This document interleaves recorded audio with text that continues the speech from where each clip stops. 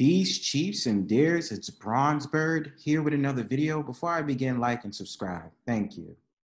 So, today's video, I'm going to title Pro-Liberal Blacks.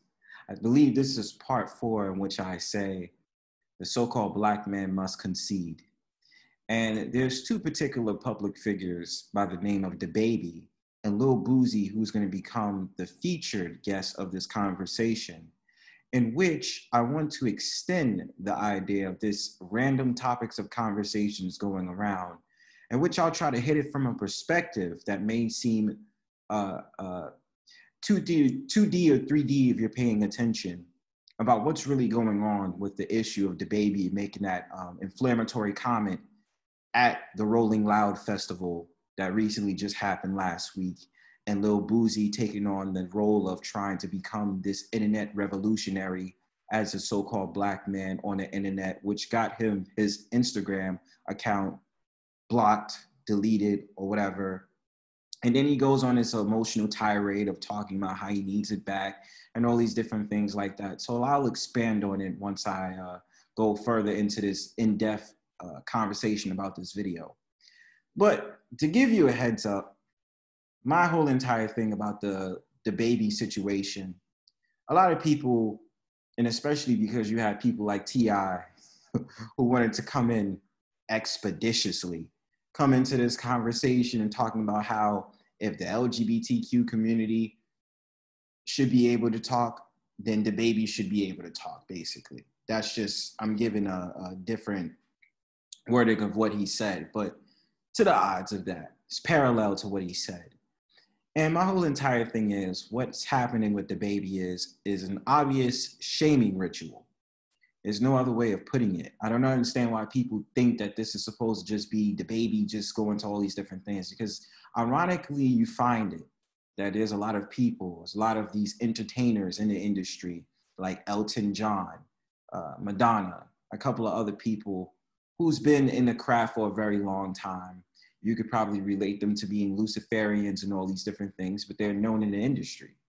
And so what happened with DaBaby, they come out and they say, you're wrong for speaking against the LGBTQ community and talking about HIV and AIDS and all this other stuff. It's a mere game that they're playing right now.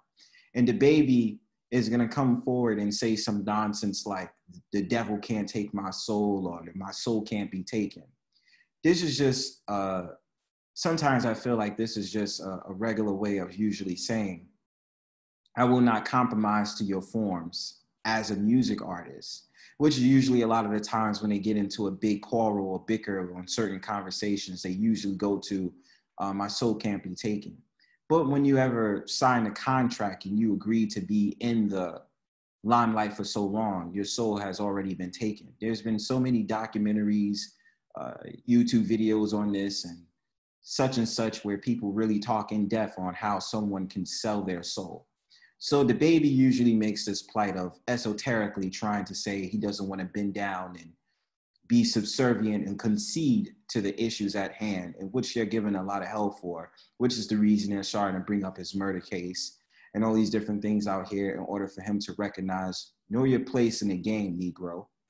So I'm going to read a couple of articles, and then I'm going to get into the conversation about Lil Boosie and his fake internet revolutionary self out here trying to have this conversation, trying to, you know, be an aid to DaBaby's comments and talk about how he should be able to express his mind as an individual and say what he has to say, for good or for worse.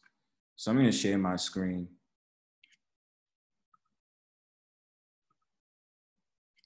That's not the first video I'm going to come up with, but this is what's going on. So just to give a background story about what's going on with DaBaby, I'm just going to read this article so we can give an understanding about what happened. And shout out to GQ.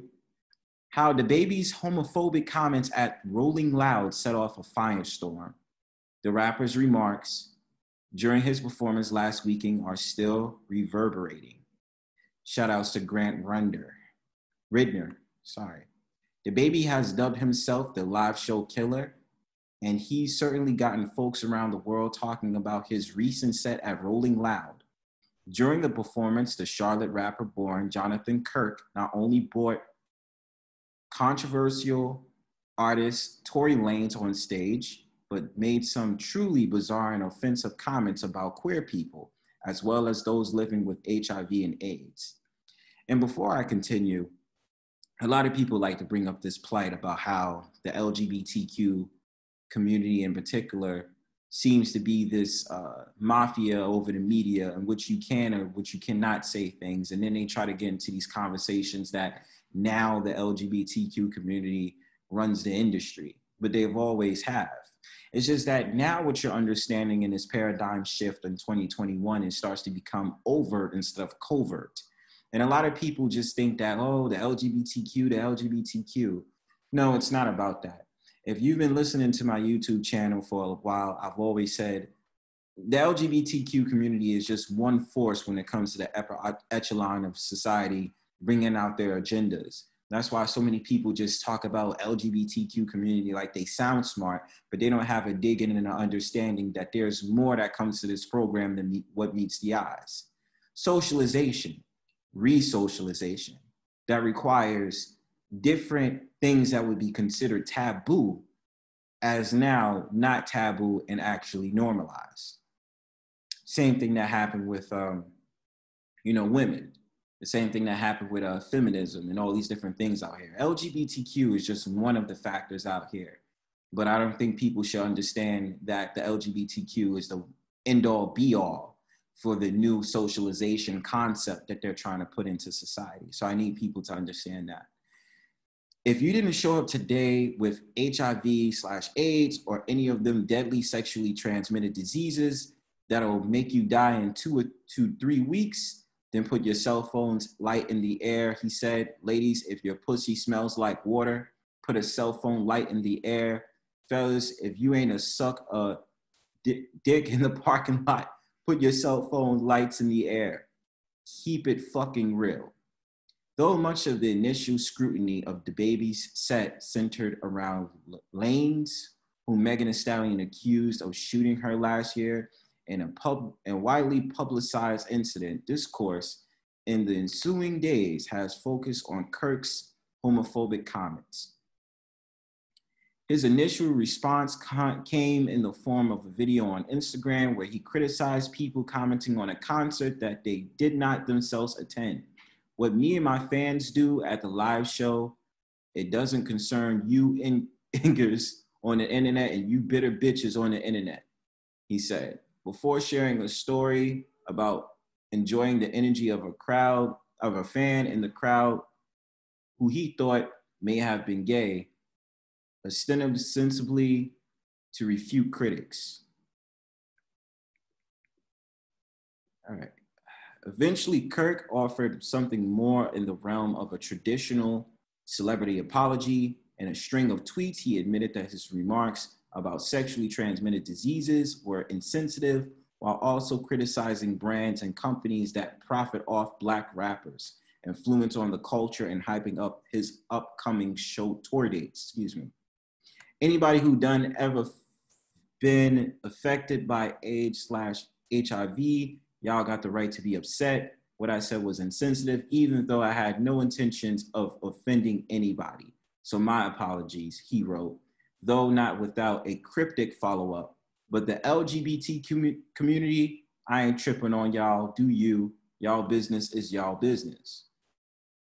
And this is all just going to be conversations about, his, they're talking about his other controversies and this, that, and the third. I'm not making a video for this. They're mentioning about Lil Nas X, which is going to be a separate video I'm going to do.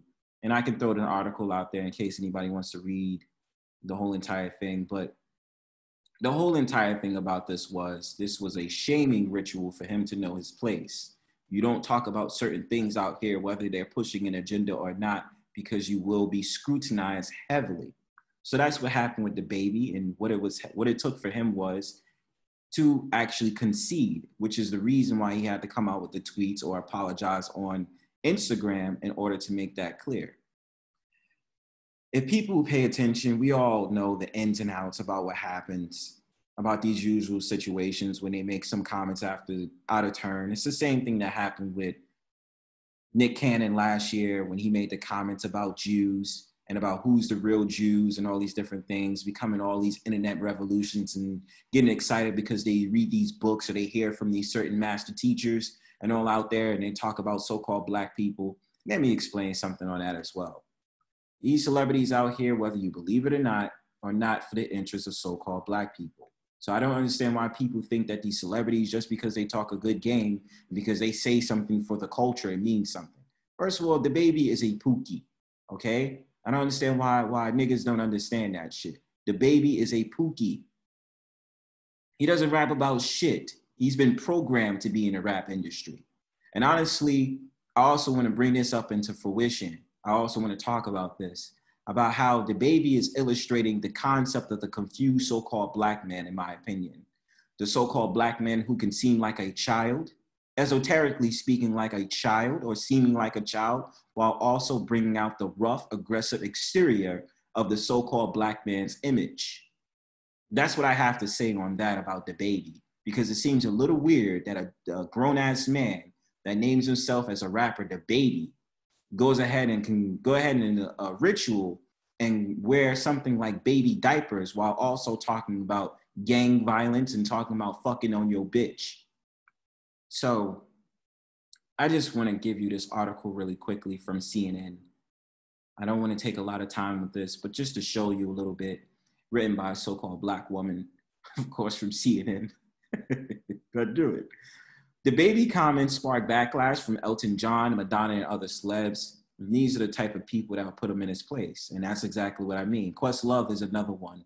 But, you know, Questlove is more, you know, liberals. You understand? Liberals. So I want you to understand that. When the plight is against the so-called Black man who understands the bullshit of this society and wants to speak against it, you will be leveled down by a lot of critics, but you will have a harder time when you are a public figure.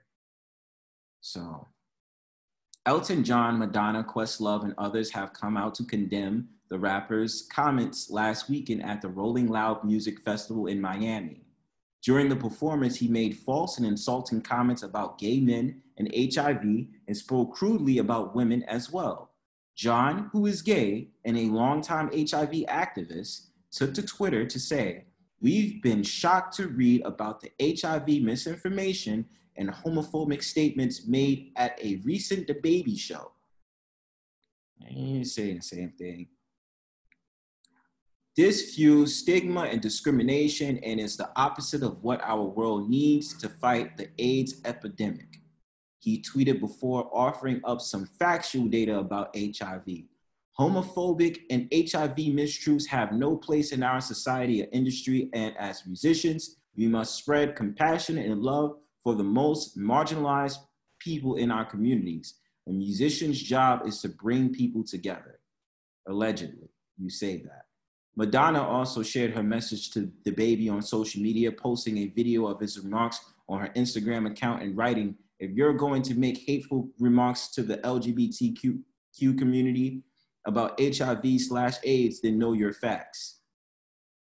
After decades of hard-won scientific research, there are now life-saving medicines available to children born with HIV, to people who have contracted HIV through blood transfusions, dirty needles, and exchange of bodily fluids. She wrote, "These new ARVs can keep a person with AIDS alive for the rest of their lives. AIDS is not transmitted by standing next to someone in a crowd." Whoever said that? No one ever said that. Bitches is delusional. Demi Lovato, who recently went public that they are non-binary, shared a post from makeup artist and activist Matt Bernstein about the danger of DaBaby's comments on their Instagram account. Singer Dua Lipa, who collaborated with the rapper on a remix of her song Levitating, said in a statement on her Instagram stories Tuesday that she was surprised and horrified at DaBaby's comments. Now, I need people to understand this. A lot of the times, words mean something. Word spells, okay? I need people to understand this. When they say surprised and horrified, or they say things like dangerous and all these different things, cryptically, they're trying to make DaBaby a so-called black rapper, make it seem like he's a predator. And I know a lot of people don't understand it from that point, and I'm not just going to relate it to the fact that he's so-called black, but it seems as if when they drop these words and they use certain words to relate an insensitive comment or just comments that seems like a fire starter, they automatically have to use words to demean that person. So I just want people to be very aware of that.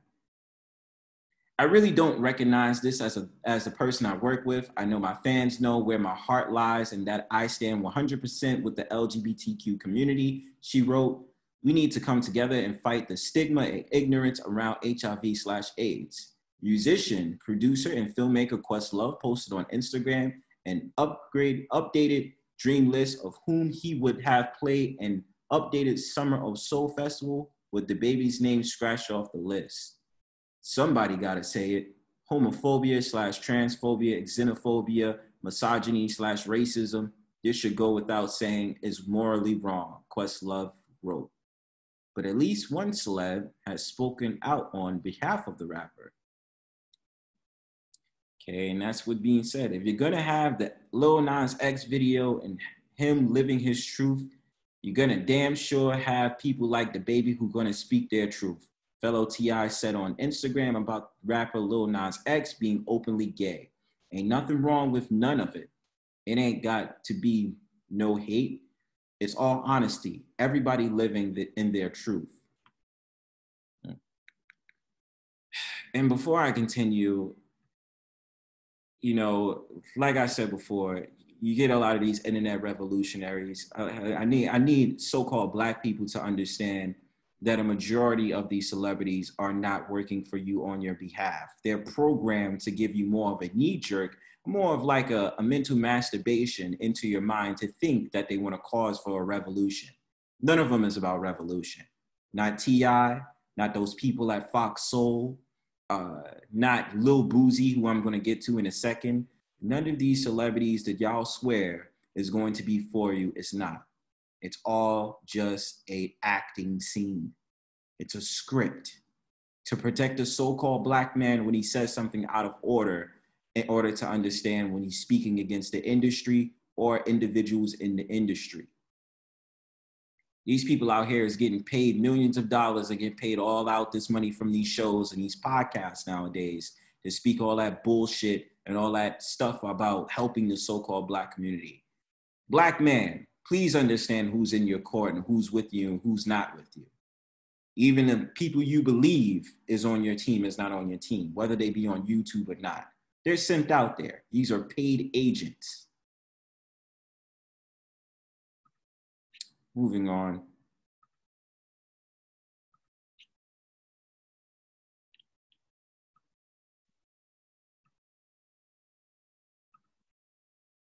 And so, you know, you have T.I. right here, but I mean, look, I think I'll just put this article in the back and stuff like that. This is not really an important article. I want to get to the Lil Boosie part. And so what you have right here is that Lil Boosie also made some comments about the whole entire fiasco that happened from the baby and how I usually call him another one of these internet revolutionaries. And I believe Lil Boosie is a Pookie as well. I know I like to use the term Pookie to relate to these so-called black men, but they fit the profile for one. And just the fact of the matter that you have a lot of these, I know I'm using it as a slur, but just so you have the understanding, a lot of these dudes just want to protect so-called black men, that is, even if that means there's dudes that's really doing degenerate behavior. And I'm actually surprised Lil Boosie complained like a bitch once his Instagram account got deleted because he's talking about he's feeding his family when he does ratchet stuff online as well. So anyway, I'm going to play the video and then I'll make my commentary along the way. So Pete. Bitch, go get fucked on TV, nigga. Put a porn out, bitch. With that gay shit, man. Everybody not with it. It's not cool for everybody. You can't make the whole everybody not on that gay shit. Everybody don't want to get fucked in their ass. Everybody don't want to suck another nigga dick. You know what I'm saying? Like, everybody not with that shit, you know? Perform naked. This motherfucker said he won't perform naked for charity. Motherfucker, we're gonna suck a dick on live, nigga. Just fucked in your ass by all other gay rappers on live, nigga. And all I know is that Lil Boosie loves to, like, it sounds like this brother is always sitting up there mumbling. Besides mumble rap, this brother is always mumbling. And let me say this about so-called black people and how I find it a hypocrite when we talk about the LGBTQ community. Now, you see how Lil Boosie can say all of these different things about a so-called black men or gay people in general, right? But then you also have the hood dudes or whatever you want to call it that co-sign Butch, AG, or so-called dykes, and these different things in the masculine behavior of these women that want to emulate a man. So why is it the fact of the matter there's more flack for the so-called black man who is gay, therefore ignoring the actual Butch, the one that wants to emulate you or probably replace you, allegedly? Nigga, you want to turn out like you want to get naked in front of kids, nigga? Go suck a dick on live, nigga. Trying to fuck with the baby on that, nigga. Look, I ain't the baby. Everybody ain't with that gay ass shit in the world, bro. All right, enough. We're going to get to the video about where he starts crying like a bitch about losing his Instagram account. And that's the reason, centered around the reasons why he got his Instagram account stuff blocked and stuff like that. That's why I say a lot of these brothers talk all that hot shit, but then when it starts to become really serious about their money or about their industry or their careers, they start to have to concede. And, you know, the upper echelons know this. They usually always know that a Negro is going to shut the hell up when it comes to his money because he has to, quote unquote, feed his family. And this is what happens with Boosie Badass now. He's trying to go ahead and plead for his Instagram back just based off of the fact of the matter he made all these hot ass comments and trying to agree with the baby and be all, you know, all loud and boisterous and loud about his opinion on the Lil Nas X. But let's just see what he's going to talk about, and I'll give my viewpoint on it as the video plays. They just took my Instagram. Mark Zuckerberg, I need to talk to you. Bosses need to talk to boss. I don't know what I did, but I need my Instagram back. Please, baby, please, baby, please. Please, Mr. Zuckerberg. I don't even know what I did, but this is how I feed my family. Mark, do not do this to 2020. Do not take Boosie off Instagram. We need to talk, Mark. You need to take... Oh, my apologies. But this is from 2020, but he did have another video talking about how he needs to have his Instagram back. And it was a whole entire complaint on that and things like that. But let me play the video still. It's still going to be relative to the topic of conversation. Give me the orientation or something, but you can't put me out of school. This is how I feed my family. We ain't making no show money, Mark Zuckerberg, none of the rappers. I need my Instagram back, man. Mark, I need my Instagram back. Mark Zuckerberg. I told everybody, call Mark Zuckerberg, add him right now. Tell him, call my assistant, we need to talk. I need my Instagram. I got people money I gotta post. They just took my Instagram. Mark Zuckerberg, I need to talk to you. There you have it, folks. The whole entire conversation, even though that's a video from last year, there also was an uprising about Lil Boosie himself losing his Instagram off of the conversation about Lil Nas X, if I'm not mistaken. But this goes into my conversation as well. Lil Boosie extends this whole entire thing about how he shouldn't lose his Instagram when he makes these inflammatory comments towards people like Lil Nas X and about the LGBTQ community. Now, my thing about it is this, plain and simple. Lil Nas X just exploited the whole entire thing that happens in the music industry, and which what happens with a lot of rappers, even though they're trying to change the whole entire thing with payola and figuring out different ways and streams of income so that a rapper or a musician can earn more money than just, let alone CD sales, in which CDs are obsolete at this moment. Everything is streams. So of course now you have on YouTube about how you can get a copyright strike for playing somebody else's music, and about how they're trying to configure a whole entire system on how a musician can get paid on YouTube since their songs is being streamed.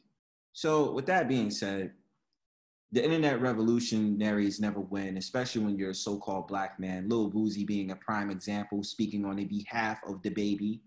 And the thing about it is, with brothers like that, what the hell is he talking about when it comes to feeding my family? When he can go on Instagram and play this whole entire into this internet revolutionary role, like I always say. And what does he post on Instagram? Talking a lot of shit, watching fellow women twerk online, and all these different things out here. And this is just a story that I just want to kind of expose so that people can understand that the so-called black men will concede under pressure, and which you'll see, especially with someone like the baby, in which he could be threatened behind closed doors because of his comments. And a lot more things can happen to him at the odds. And that this was all just a shaming ritual on his behalf, and probably another shaming ritual on Lil Boosie's behalf. So I need people to just be aware about your surroundings and your environment, especially when things like this happen. Just don't be surprised when they do things like this. Don't be surprised when they come up with these, banal statements of saying, I don't want to sell my soul, I don't sell my soul, and just certain things out there they try to bring up to make it seem as if they're trying to be a rebel against the system, a rebel against the industry. All of that shit is fake, okay? All of it is just some bullshit that they say just to say things because they want to act as if the industry is against them when they go ahead and they sign their life away for the industry. This is all just a shaming ritual, like I said. Peace.